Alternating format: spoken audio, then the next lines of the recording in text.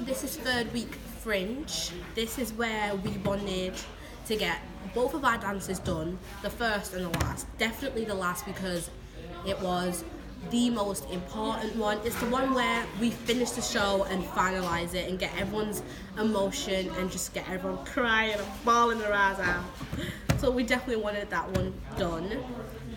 Monday, it was a very difficult day because, you know, not everyone was like, no, like, it was a very difficult lesson because people were shouting, no one was really paying attention. And we did do some work, but it's not as much as we wanted to and had planned. We'd planned to do a certain amount of work, but it never happened because the lesson was kind of all over the place. We did manage to recap the first dance, which was perfect, and we did change it because last week we got some feedback, like Savannah said, maybe Matthew could think of a different way of moving Emily's arms, and we definitely took that into consideration. Matthew thought of a different way he can move Emily's arms, so instead of him having to hold her and move it, he would kind of just do something and she would mimic him, like as if she's doing it by herself. So it was less Matthew touching Emily, more of Emily doing it herself. I think the only time Matthew really moved Emily was when he was walking, like bringing her back and like walking her back a bit, and it was really good because at this point, this is when Emily and Matthew kind of remembered most of it because we'd been doing this dance consistently and kept going.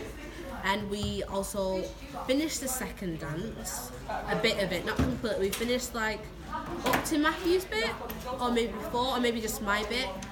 We finished it completely and it looked good. And obviously I think after that lesson, like obviously I was a bit upset, but I didn't really show. So I do think maybe if I showed that I was like upset about it, maybe the lesson could have been different.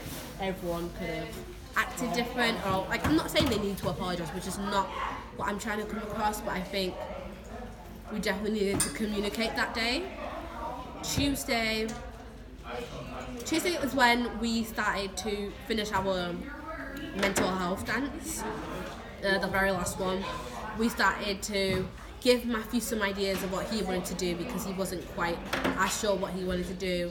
We tried getting Emily to do it, and we also had a section where we had to work independent because obviously we had decided that our first dance would be a puppet one, our second dance would be Matthew just dancing by himself, the third dance would be me and Emily dancing, the fourth dance would be Emily just by herself, and then the next dance would be me and Matthew.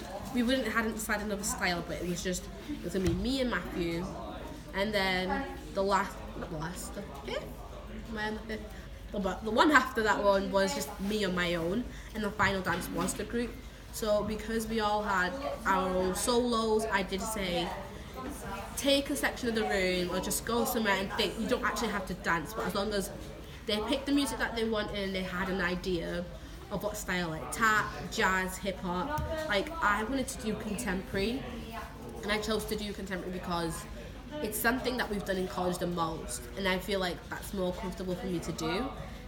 Can I do other dances? Yes, but that's just something that I was like, alright, okay, I really like this one, let me do this one. On Wednesday, we all just came back together in the group and we just spoke about, like, Matthew said what type of style he wanted to do, Emily said what type of style she wanted to do, the music and everything, and we all discussed it. There was no argument, we all communicated very well, we just sat down and spoke.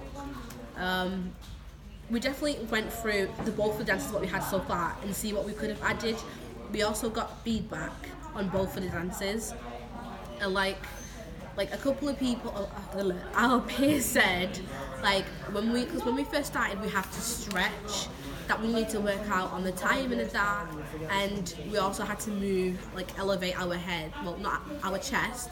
But Matthew kept doing it wrong and started to elevate his head instead of his chest. So he definitely got the feedback for that, which was good. Yeah, at the end of the day, it's feedback and it's just helping us out. But we also needed to work on like Matthew and Emily were beside me. They needed to lift up before I do. They needed to work on the timing because maybe sometimes Matthew was too fast or Emily was too fast or they were both too slow, it wasn't in time.